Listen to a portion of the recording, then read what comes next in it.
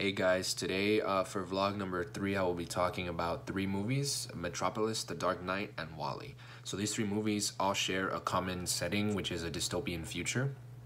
But the reasons for this dystopian setting is different in each of the films. So for the first film, Metropolis, it's dystopian because there's huge amounts of income inequality, and you have like one class of people living above earth, like living above ground where they can see like the sky and stuff, and they're not confined.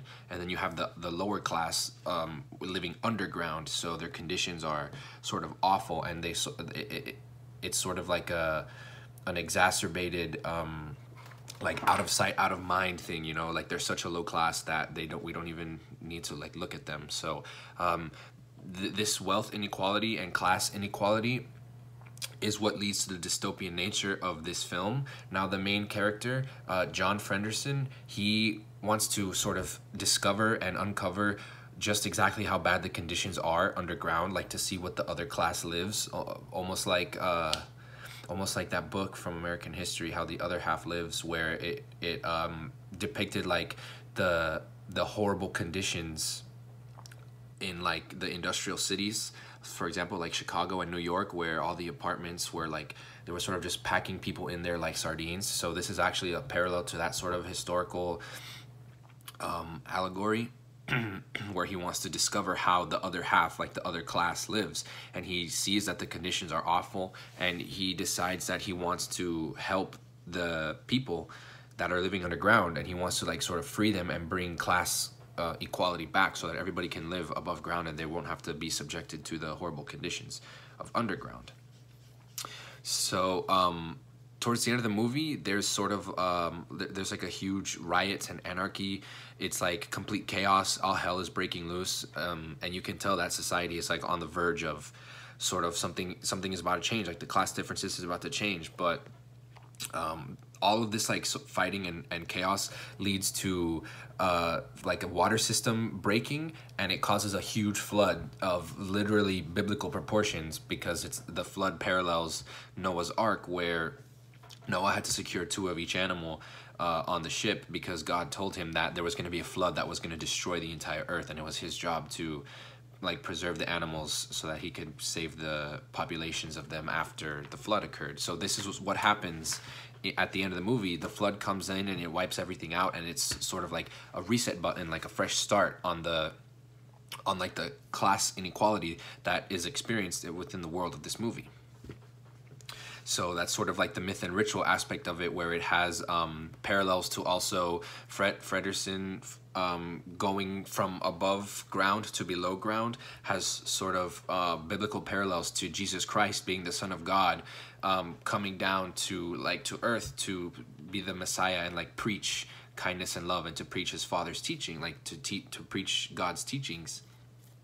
And so that's basically Metropolis. Moving on to The Dark Knight, this one is a very different dystopian setting. This one is dystopian because there's lots of rampant crime in Gotham City, and Batman feels like he has to take it upon himself to sort of get rid of the crime because his parents were murdered by a criminal when he was a very young child. So that's what pushes him to sort of becoming Batman in the first film anyway. So the main antagonist of this movie is the Joker, the classic Batman villain. You know, we see Batman and Joker, they're like sort of yin and yang to each other. They play off of each other. And that's, in terms of myth and ritual, that's the eternal struggle of good versus evil, you know. Batman he's a vigilante figure, and he feels like he is above the law, and he feels like it's his duty to rid the streets of Gotham of crime. So he goes above the police forces and everything, above the government, above like the mayors and stuff. Batman just is basically untouchable. He works he like answers to nobody.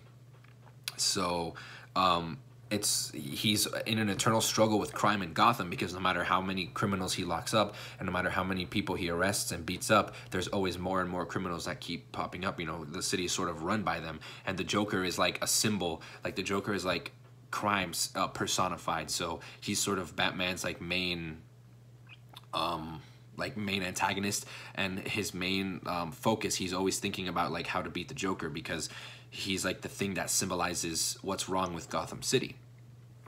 So there's another character in this movie named Harvey Dent, who he actually admits to being Batman falsely, because the Joker wants to kill Batman. You know, they're arch enemies. He wants to like figure out his secret identity, like expose him, like tear him down, like humiliate him, and then kill him.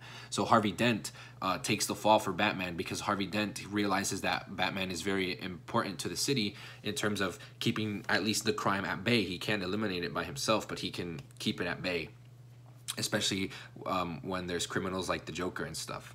So Harvey Dent admits to being Batman, and this leads to the Joker finding him and attacking him, you know, kidnapping him, and this causes like for half of his face to become burnt off. So Harvey Dent imitating Batman actually leads into one of the myths that was discussed in the video lectures, which would be Atlas imitating Zeus, where he was faking the thunder and the lightning until he was struck by a real bolt of lightning. That is sort of what Harvey Dent goes through in the movie, when he's like imitating Batman and pretending to be like the Dark Knight and like the savior of Gotham, and then he gets struck by a real bolt of lightning when the Joker decides to like kidnap him and attack him and stuff, to actually lure out Batman, because he realizes that it's not really like he's not really Batman.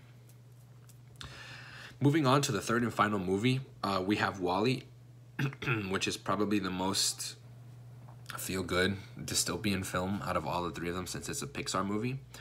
But in this movie, the reason that the future is sort of dystopian and all destroyed and everything is because of overconsumption on Earth and overproduction, and sort of like this company, by and large, they're sort of like Walmart on steroids, where they like produce everything and they like provide all the services, but then like everybody consumes so much of their products that there's literally scenes in WALL-E where like the piles of trash that WALL-E builds is like taller than the skyscrapers that the humans built before they left Earth. So things are pretty bad on Earth because of overconsumption. Like the environment is destroyed. The only living animal we see on Earth is like a cockroach, and like that's it, you know. So it's like sort of a like a dystopian like blank slate, but it's also sort of like a dystopian Garden of Eden, because the other robot character in this movie, WALL-E's like love interest, Eve, she's literally named Eve. So WALL-E and Eve are like a parallel to Adam and Eve, where they find the plant on Earth, and they go through like a whole, like how Adam and Eve were the first two humans, WALL-E and Eve lead to Earth being repopulated because they find a plant in a boot on Earth, and they take it back to the ship where all the humans are waiting for Earth to be like rehabitable. So they wait like hundreds and hundreds of years on this ship, and they're all in their floating chairs, and they're still like, the ship is still produced by and large, and they're still consuming all by and large products on the ship. So the problem was never solved. Like they never learned their lesson about the overconsumption and the overproduction and just like being slaves to technology and like more. So the humans, they basically are like giant babies on the ship. Like they can't move, like they can't stand up by themselves. They all have to walk by using like a floating chair. So it's also sort of like a representation of current political climates, you know, and what we're dealing with now in the real world. But that's neither here nor there. These are the 3 videos that I did, so see you guys next week.